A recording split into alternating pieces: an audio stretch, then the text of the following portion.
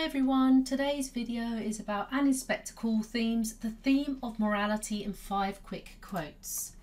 My name's Zoe Sophie, this is my YouTube Past English GCSE channel. I'm an English teacher who's been teaching this text for many years and have helped many students to navigate it and write essays that have done very well. So, before we go into morality, as a reminder, and I looked at this last week in a lot of detail on my last video. If you haven't already seen it yet, please check it out. The video is all about how to check your exam board specification for the English GCSE. So you need to know your exam board and you need to be able to use that to work out the assessment objectives, the AOs that are required to be focused upon for your essay answers. And that will differ depending on whether you're with AQA, Edexcel, OCR. So you ought to, whichever exam board it is covering the text, you need to look, find it on the specification document and see the AOs. Moving on then to morality. When you start your essays on this, you need to go in with an idea of what morality actually stands for and what it is. So definition, principles concerning the distinction between right and wrong or good and bad behavior. So it's a system of values, it's ideas for how one should behave, principles of conduct. And obviously this links very closely to the idea of responsibility, which is also a theme in this play. If you haven't seen my video on responsibility, please check it out because a lot of the quotes that I cite in there can also be used for this question. There's a little bit of an overlap between morality and responsibility. However, a student had this question and asked me, how would I answer it? Which quotes should I use? Hence the video today. But you need an idea of what morality is all about, how it is judged. I think it's looked at from a very objective standpoint. So it's quite black and white. It's quite absolute in its thinking. This is, of course, Priestley himself and his views about right and wrong in society. We know he wrote it in 1945, but it's set in 1912. If you need a reminder about the context of the play, I covered this already. It's in this playlist. Please check it out. That will help you to get an idea of Priestley's agenda, and it makes sense as to why this then would be a key theme in the play. So moving on to quote number 1, I picked this from the opening stage directions. You'll have seen these before, you'll have seen them annotated in my, what is the video on Act 1, where I annotate the opening stage directions. This is taken from those, and obviously I have cut out a bit with the ellipsis here. But I chose to focus on Edna, who is really defined by her role, and I've said this before in the Edna video, which is also available if you ever get a question on her. And I was looking at what she was doing. She's clearing the table, which has no cloth, of dessert plates, champagne glasses, decanter report, cigar box, and cigarettes. And I've talked about this before, and these items being sort of symbolic for wealth. You're going to say, what's that got to do with morality? Well, this idea, you could link it back to the fact that there are poor people and this family have all this luxury. This connotes luxury. When you've got some people that are really, really poor. So is it immoral to be, I mean, this is a political question almost, but I mean, Priestley was political.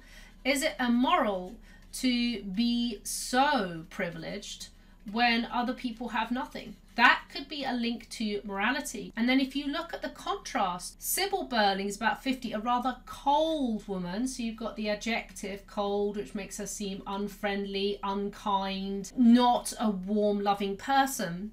And she's her husband's social superior. Now this also ties in with class. But we start to wonder, we've got Edna doing all the work, dealing with all this wealth, and then we've got this very cold woman doing nothing. So again, can you link it to morality? The opening stage directions are really powerful because they set us up for the play. If you need to focus on context for this essay, look at my context video and then make the connections between that and this quote, because there's quite a lot of luxury here and there's quite a lot of idle sitting around. And then you've got the parlourmaid doing everything. Now that is her role, that's what she's paid for. But there's this contrast here, which I wanted you to be aware of for quote number 1.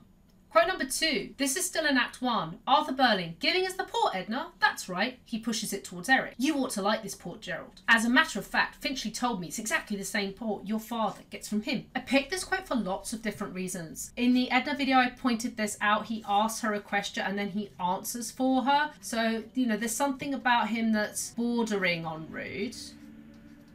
Certainly by our standards, he would be. He is excessively confident. Now, it's strange that he pushes it towards his son, but then he's addressing Gerald. Finchley told me, this is obviously some go-between. It's the same port your father gets from him. Really, I picked this out because it seems that Arthur Birling is trying to get Gerald on side, so to speak. He's being sort of a bit sycophantic here. Sycophantic. A sycophant is a suck-up. So there's something a bit sycophantic here, and it's all to do with class. Gerald Croft is upper class, Arthur Birling is middle class, linked to morality. You've got this behaviour that almost seems borderline inappropriate. There's a line between making your guests comfortable and being a little bit nauseating, a little bit overwhelming. An audience might see through this. He's had to go to a third party to ask him, what do the Crofts get? And then to buy it in. Some people think that's a lovely thing to do, but when we combine that with everything else you know about Mr. Birling, we could probably read into the fact that he's focusing all his energy on getting around Gerald, and yet other people get nothing. So again, you can link that back to morality. You can also link that in with context and the class system. Quote number 3, and if you'd really loved me, you couldn't have said that.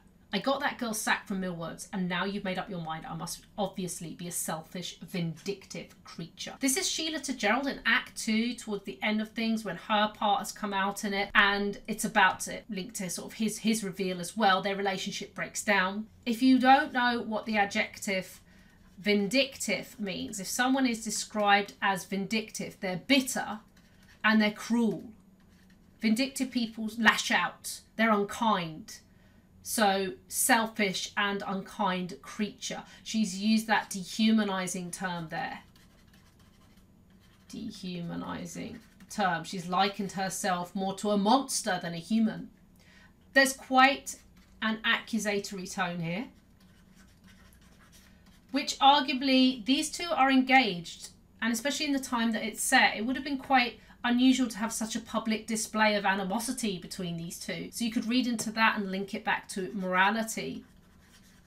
Clearly Sheila feels that she has behaved in an immoral fashion.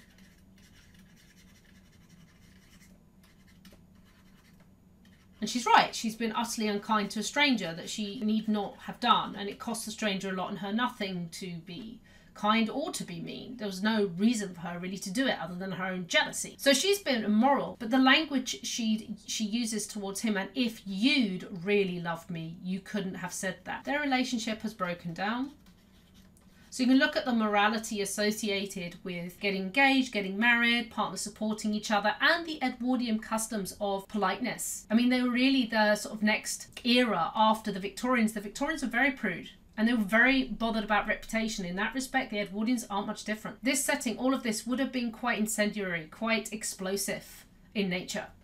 So it can be linked to morality on 2 counts. Sheila behaving in a moral fashion, and their relationship has broken down, and the accusatory tone that she's adopting for him.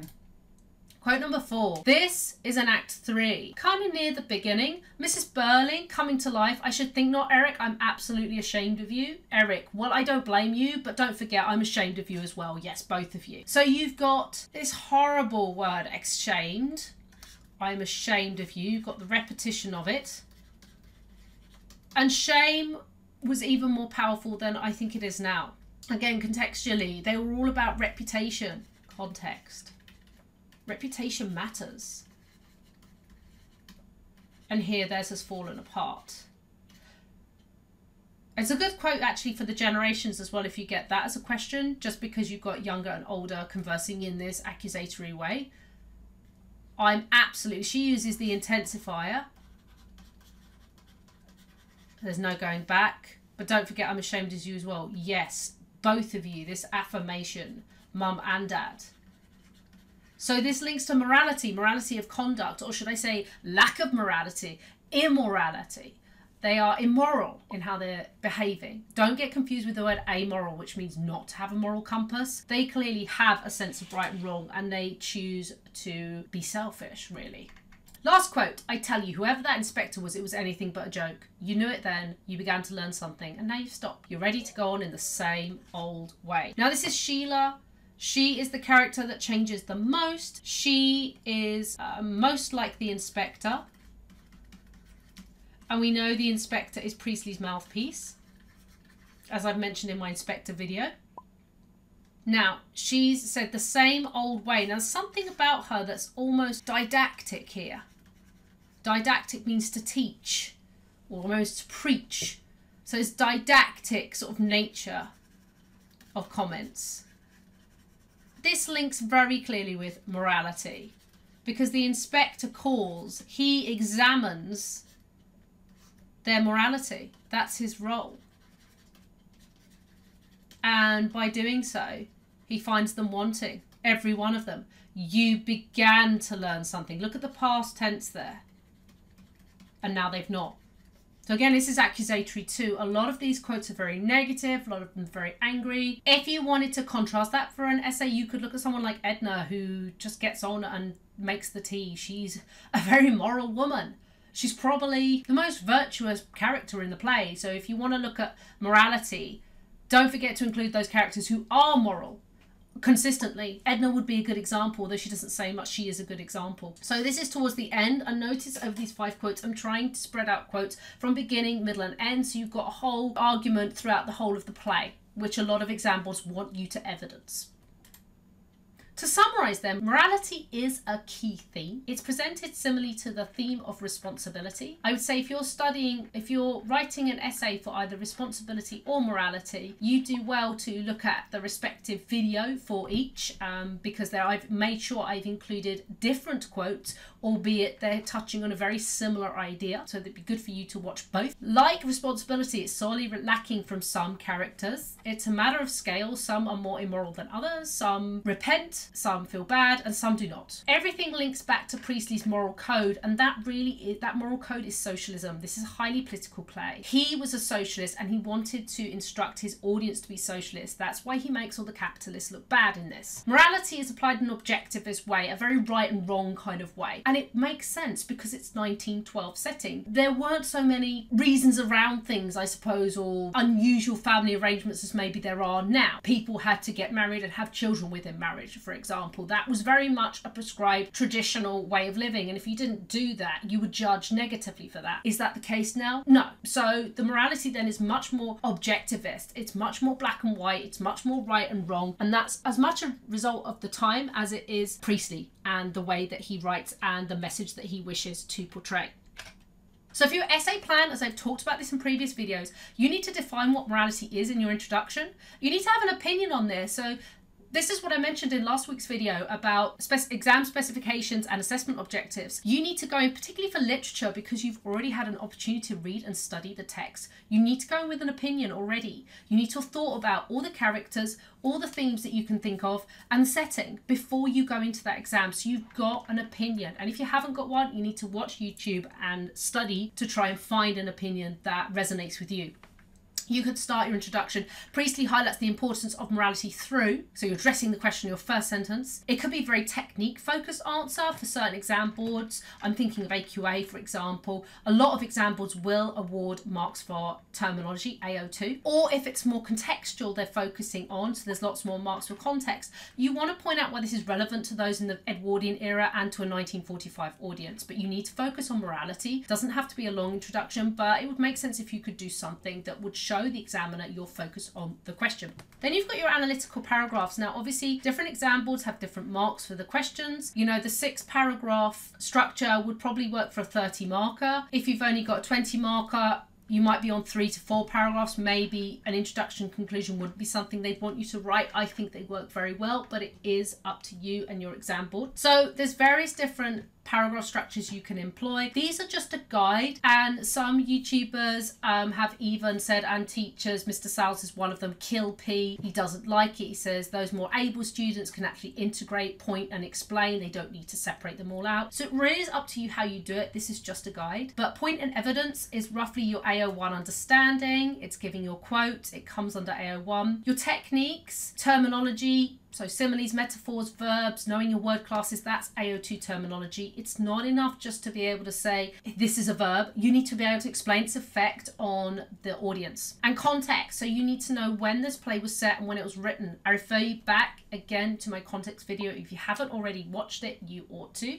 And finally, if you've got time or you think that a conclusion is worthy, certainly AQA students and EdExcels, I have said to you before that it's worth just putting a short conclusion in to show the exam you finished and to reaffirm the points and the argument you've made throughout. In conclusion, Priestley presents morality as objective, as a strong governing theme to inspire change in an audience and make them think more like a socialist. Of course, that would assume that you're linking socialism with being moral. Again, that's something, if you do that, then you need to explain that in your essay. If you're a more of a capitalist person writing this, then you need to certainly at least focus on that being Priestley's interpretation of it, even if it's not your own. So make sure that you are linking back to the analytical argument that you've raised out here. And when I say an overarching argument, I mean that you've set it out in the introduction. These kind of agree with it all the way through. If you've got a consistent argument or response in relation to the question you've been asked, that's how you're going to get those higher grades, those 6s, 7s, 8s and 9s. You need to have a consistent argument all the way through. I hope this has helped you. If you've got any questions, please reach out. My website's passenglishgcse.co.uk. If you want to leave a comment, I'd be grateful to see what you think, how Priestley presents morality in this play. And if this video was useful, please give it a like, please subscribe, and thank you for watching.